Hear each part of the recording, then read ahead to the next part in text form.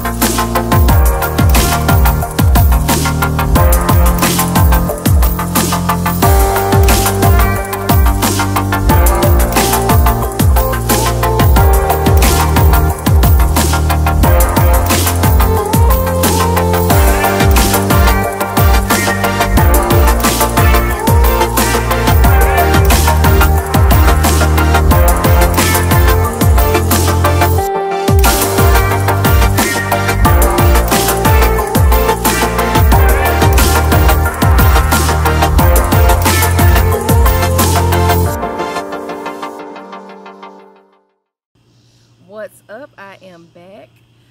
Welcome back to my channel, and as I said before, I wanted to share some exciting news that I just found out last night. Y'all, I was getting ready to go to bed. I got on YouTube and I was trying to find me an ASMR video to listen to, because sometimes I need my ASMR to kind of help relax my mind and, you know, clear my head, help me kind of, you know, fall off to sleep peacefully. But as I was scrolling, y'all got that Mississippi slang, as I was scrolling, I saw a new video that Dennis Demir had posted on his channel, and it said the most beautiful thing. It said Nigerian airports are going to open to international travel on August the 29th, and y'all, I wanted to get up and do my happy dance. I was like, ooh, hallelujah. I have been so ready. And I was kind of starting to get discouraged, because I was like, man, we've been waiting. Like, I know I've been waiting since March, because I bought an airline ticket to go to Nigeria in March, because when all this COVID stuff first started getting kicked off, I was like, I think I'm gonna start my repatriation early. I'm gonna get up out of here. But what happened to me was, once I got my ticket, they closed the airport. I think the day before I was supposed to arrive, they closed the international border, so there was no way I would be able to get in. So I had to cancel the trip, and they gave me a credit that that lasts to, like, the credit for my airline ticket lasts until the end of this year, like the end of December 2020. So I was hoping and praying that I would get to use that ticket to start my repatriation, and thank God. Because I was starting to get nervous, y'all, like, on everything. And I guess maybe it wasn't meant for me to leave in March. I don't think my ancestors was with it. You know, they was like, nah, you got to stay. You know, it ain't time yet.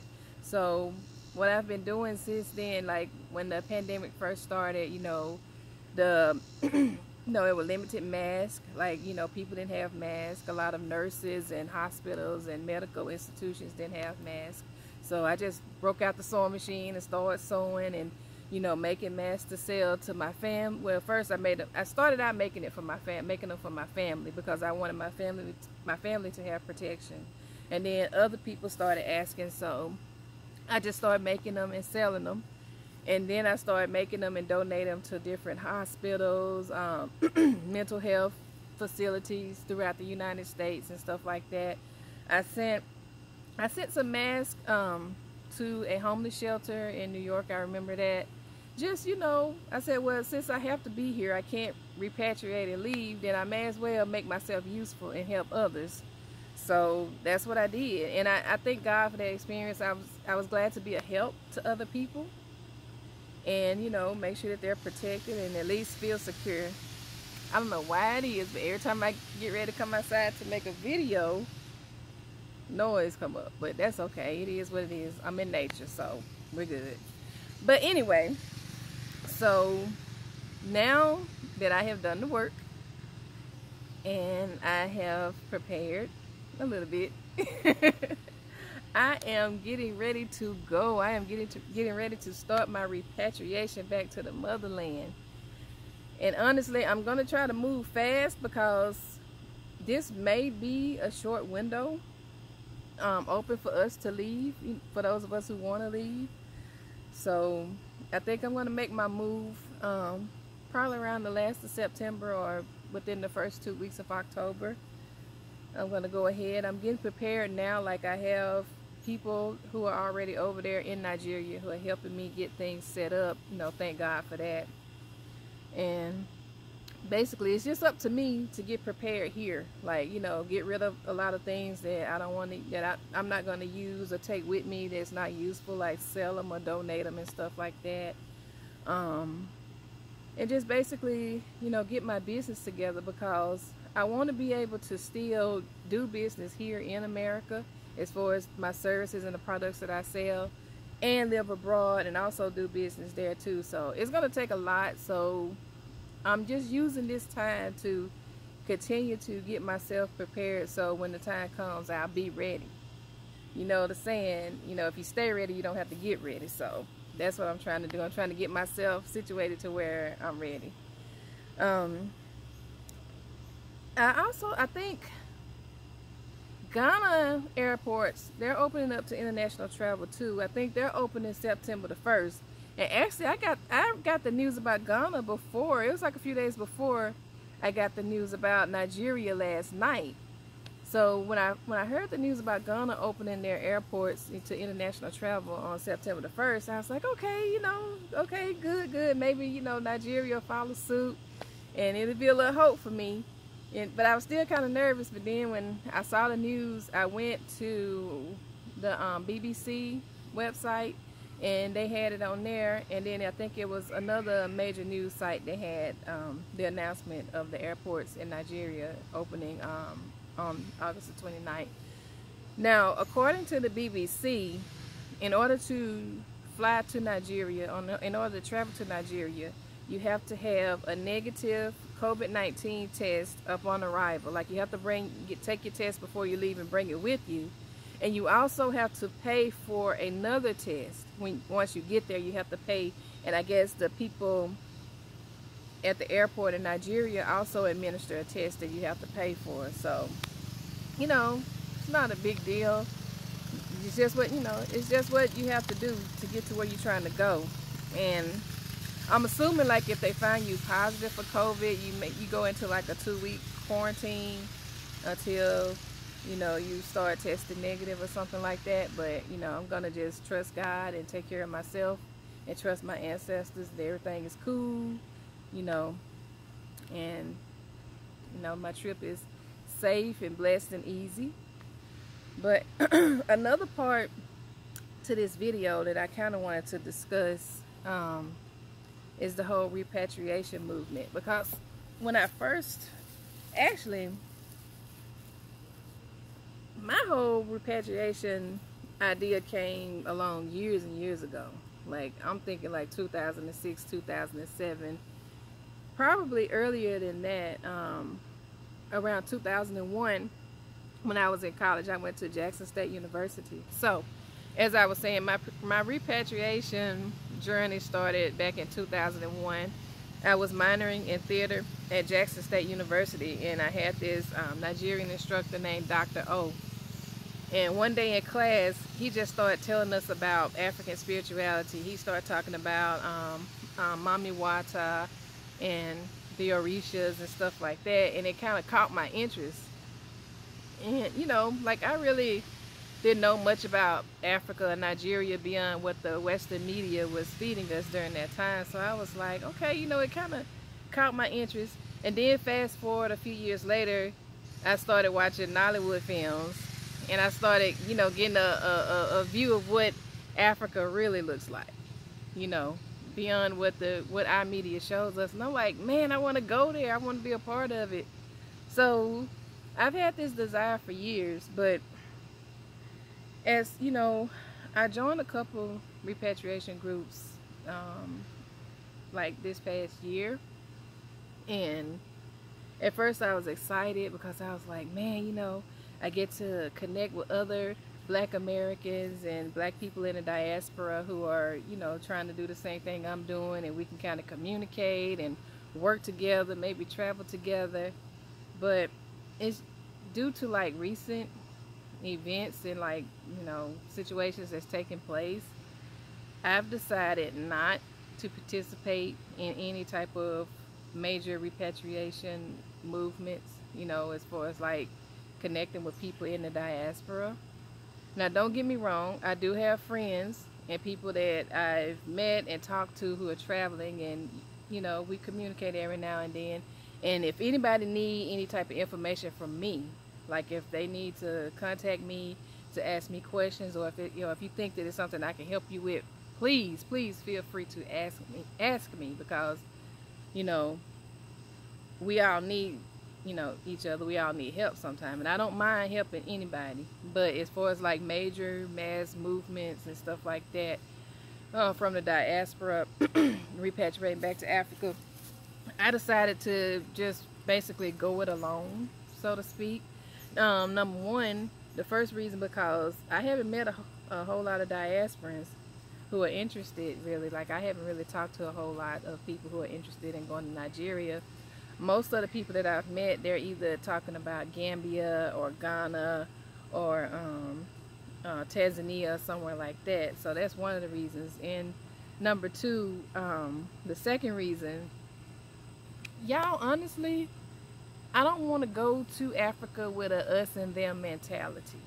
You know, I think that it should be a united we.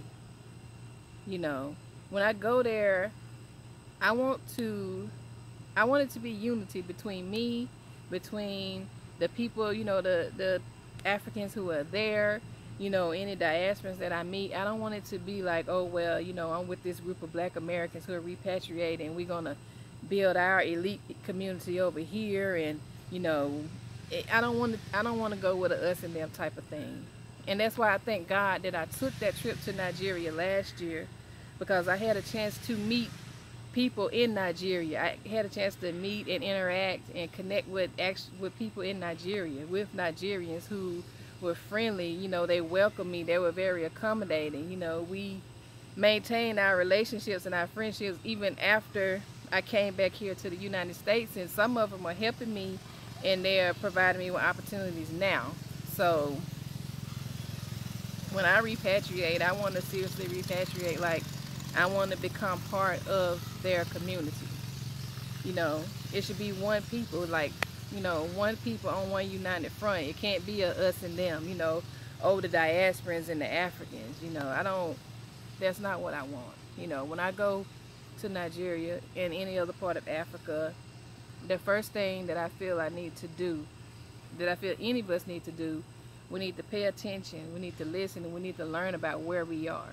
We need to learn about the people who are there, you know, the culture, the way things are done. You know, we need to learn about the government and, you know, the way the society is ran, you know. So even if there are some things that's wrong, even if there are some things that that we don't agree with or that we think hurt the people, you can't really fight against nothing if you don't know about where you are and what's going on. Like, you can't be, you know, you can't really fight against something that you're ignorant about. You can't really judge something that you're ignorant about. You know, it's like, you know, you have certain people who go to Africa and they complain about them speaking broken English. Okay, they speak broken English, but they can still speak and understand English. So that means they know two languages. Most of us in America, we only know one language. So it's like they can understand us, but we don't understand them. And some of us don't even bother to try to learn the language to understand. Like right now, like I took a Yoruba class earlier this year, and I'm still not fluent in Yoruba, but I'm still working on it. But, you know, like, judgments. Like, people in Africa, they didn't come up like people in America.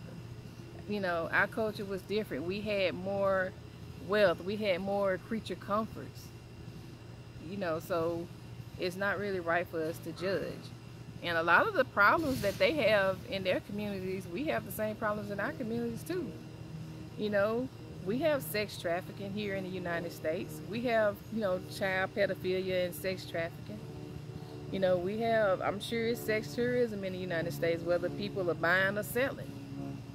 It's the same thing. You know, we have, and I've heard so much about the straw wigs. Okay, we got straw wigs over here too. All you got, I live in Atlanta, I see straw wigs every day. So, you know, let's not throw stones in a glass house, is basically what I'm saying. You know, if you're going to go to a new place, then learn about that place. Learn about the people of that place. And learn to see them as just other people. And not people who are subordinate or inferior to you. Because they're not. You know. And that's the thing. I don't care if you're Black American, Jamaican, Ghanaian, Nigerian, you know, wherever you're from, as Black people, we not gonna all make it unless we stay. We gotta come together. We gotta come together as one. It can't be a us and them and they over there and them down here and those down the street. It's all, we all have to be one, and we have to be willing to, you know, learn about each other without judgment, you know, without disrespect, without the criticism. You know, because at first, I'll be honest, I was buying into the negativity, you know, because that's what it appealed to. It appealed to, you know, my negative side. I have a negative side. You know, sometimes I can have a negative mindset and negative thoughts, and I could be a judgmental asshole just like the next person, but you know, it comes a time where I stop myself. I have to stop myself and say, okay, Jackie, you know, this not right. This ain't, you know, you need to get off of this frequency. And so at that point, I have to shift and realize, you know, okay, yeah, I got to shift. I got to get to a higher frequency, because at the end of the day, you know, we're all just people. We all dealing with the same shit. We all going through the same problems in the same situations. You know, it just may be in a different form, in a different place, you know, to a different degree. But anyway, thank you for watching my video. And like I said, if you need any information from me, I'll try my best to help you. If you're repatriating, I'll try to keep things updated on this channel.